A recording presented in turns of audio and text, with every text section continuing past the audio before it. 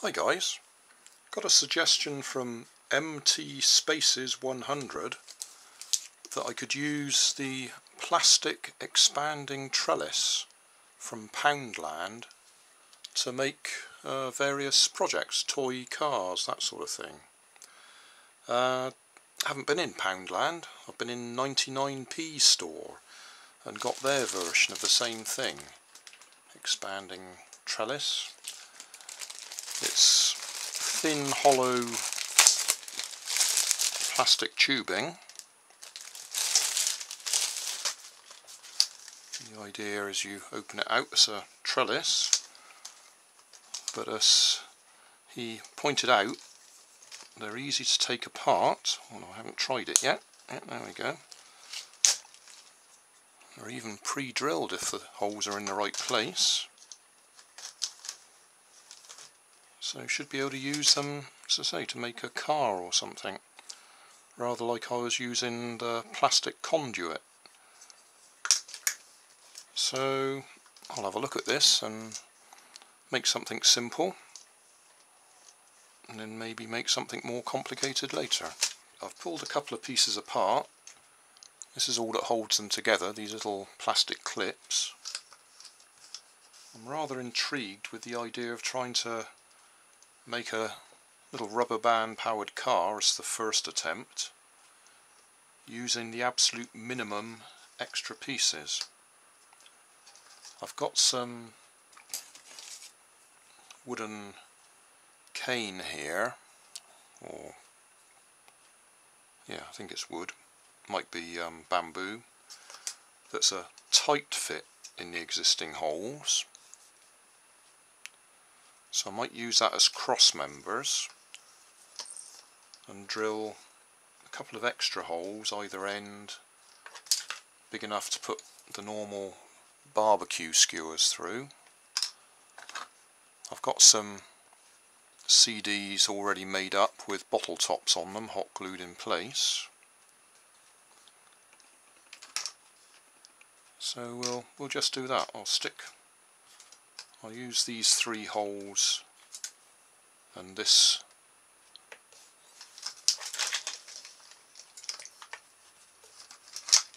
as cross members. Let's say drill a couple of extra holes either end for the barbecue skewer and see if we can make a nice quick rubber band powered car, just as a first attempt to see what this stuff does. He reckons you can cut them with scissors. Let's see what we can do. That cut, but it's sort of shattered at the same time.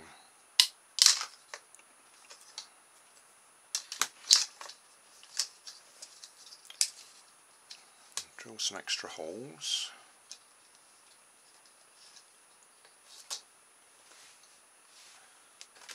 Or I could just use a sharp spike. As I say, I'm trying to use the minimum tools.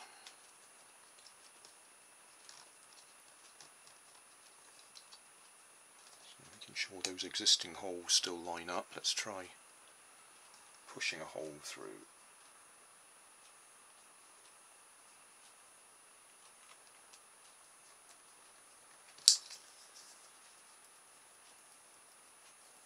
That's gone through okay, but I need them to be a little bit bigger for that to be free running.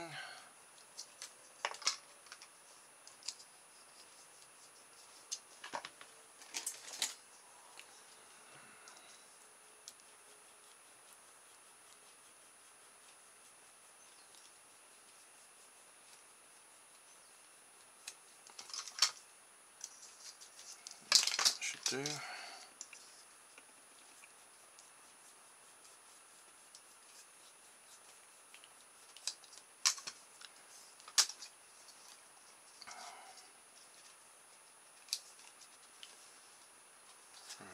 same at the other end.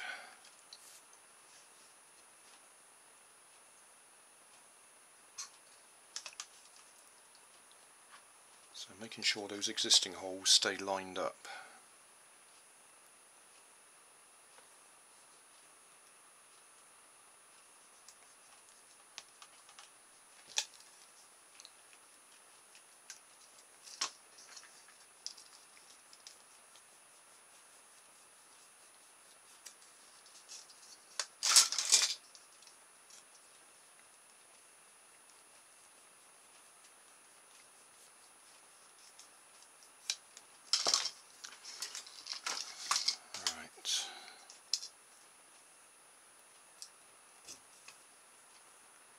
length do we want?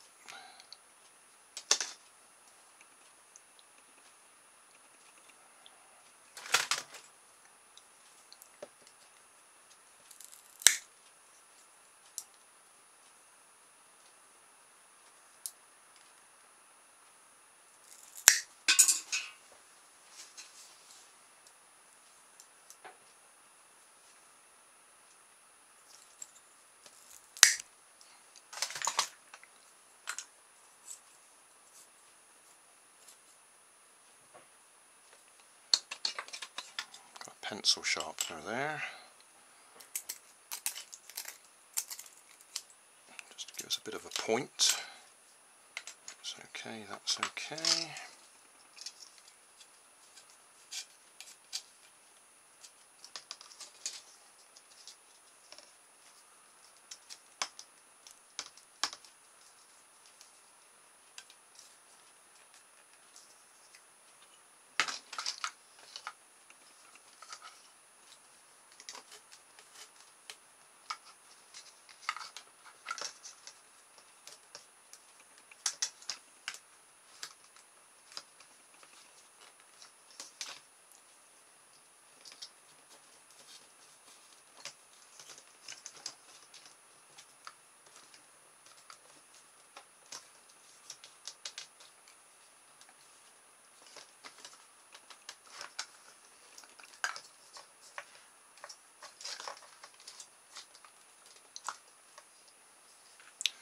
I was going to say I was going to try and do this without glue, but obviously I've already used glue on the wheels, so it's not quite going to be entirely without glue.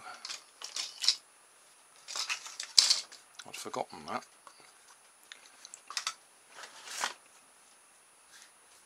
Never mind.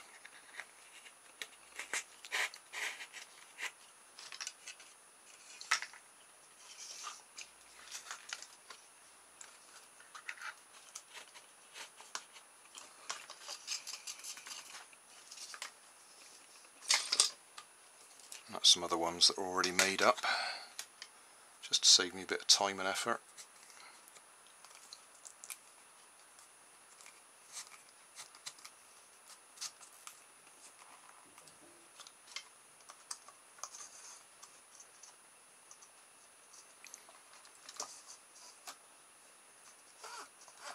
Right, that'll be a problem.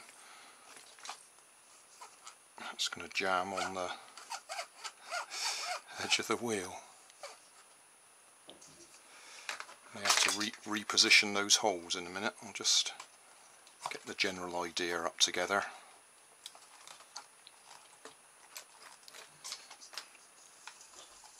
Easy fix to keep the wheels away from those cross members. I've just got some drinking straw here.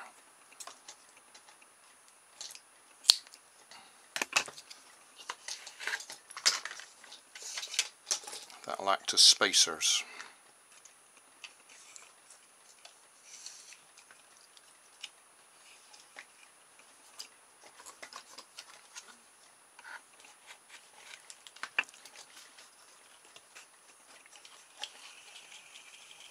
That'll do. There we are, all assembled. Add some rubber bands to it and see if it goes.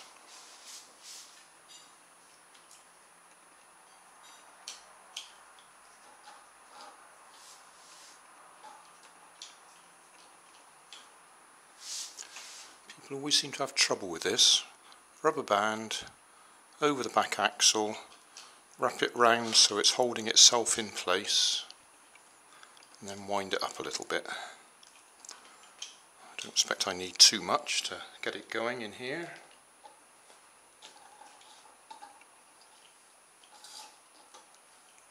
Should be plenty.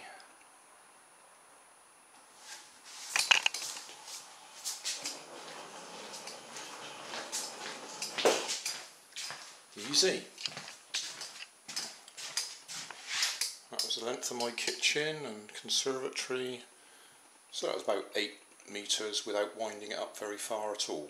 So very lightweight, very easy to make. Job done. Thanks very much, MT MT Spaces 100. Excellent idea. I'll put a link to his video when he uploads it, because he's making one at the same time.